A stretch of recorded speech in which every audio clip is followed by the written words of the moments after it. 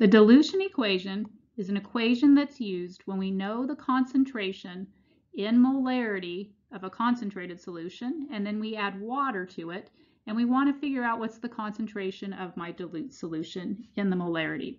So if we look at the pictures here, a concentrated solution, again, in molarity is moles per 1 liter of solution, so moles of solute, so that could be any compound here. When it's concentrated, we have more moles of my substance versus my dilute solution. Dilute means we added water to that solution, so now we have less moles of my compound in a specific volume. The formula that you do need to remember is M1V1 is equal to M2V2. M1 stands for the concentration in molarity, and this is of your concentrated solution. Versus, and then it's times the volume of your concentrated solution is equal to the molarity, that's your concentration for your dilute solution, times the volume of your dilute solution. So if we wanted to do an example here, we have a 12 molar potassium chloride solution, and we want to know how much of the solution am I going to need if I have to make 5 liters of a 1.50 molar solution. So one thing with these problems is determining which one is your concentrated solution, which one is your dilute solution. The concentrated solution is always going to be the one with the larger number. Okay, so this is my concentrated versus my dilute solution. So for my molarities, the larger the number, that means it's your concentrated. So let's write that down. We have a molarity for concentrated of 12 molar. We have a molarity of a dilute of 1.50 molar. We are given the volume that we want to make of our new solution. The volume of the dilute is 5 liters. And then the volume of the concentrated is what we're trying to find. And then you would know your formula, M1V1 is equal to M2V2. That's the formula we want to use. And again, we're making sure that the concentrated, the M1 and the V1 are together, and then my dilute, the M2V2 numbers are together. So we just plug in 12.0 molarity times V1 is my unknown.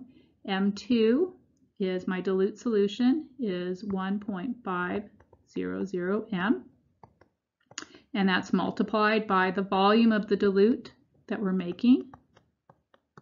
And then we're just going to solve for V1. To solve for V1, we just divide both sides by 12 molar so that we can cancel 12 molar on the left and get V1 by itself.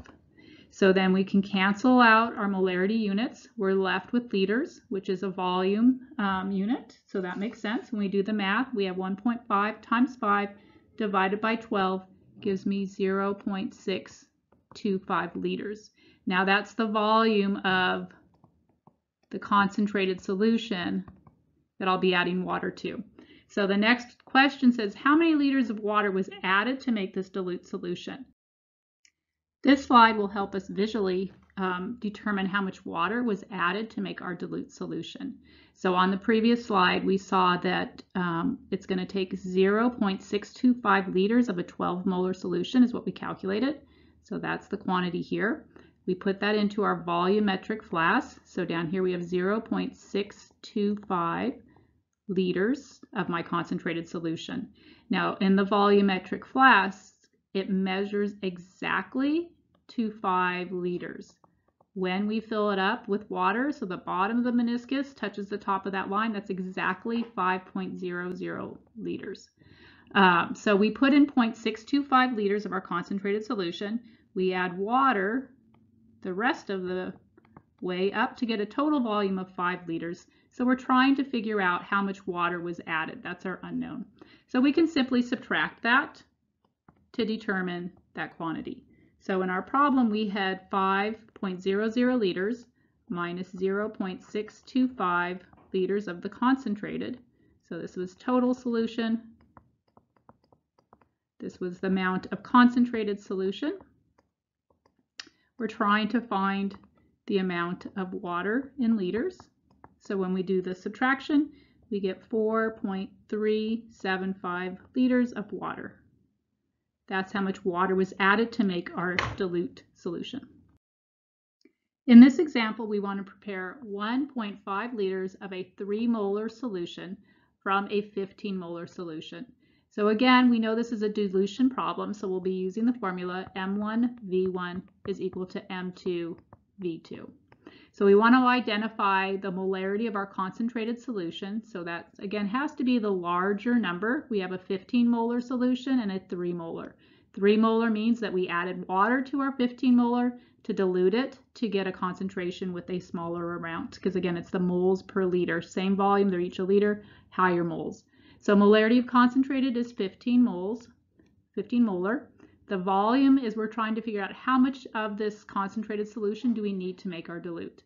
The molarity of the dilute is the smaller concentration, so it's 3 molar, and the volume of our dilute solution is going to be 1.50.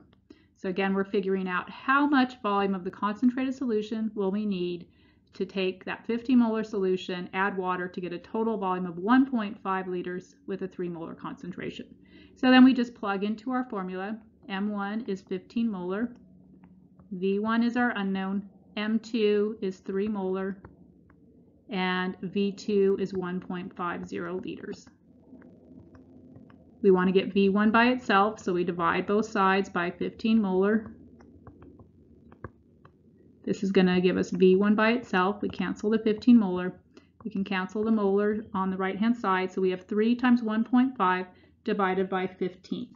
That comes out to 0.30 liters. And again, that's my concentrated solution, the 15 molar that I'm going to be using to make my total solution. Next question says how much water was added to dilute the solution.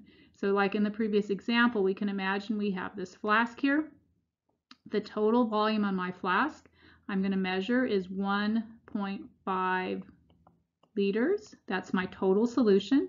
I'm adding in 0.30 liters. I want to figure out what part of this was water. So again, we can just subtract like we did in our previous example. So we have 1.5 liters total solution minus the amount of concentrated solution is 0.3. So the difference here, we have 1.20 liters of water that was added to my solution.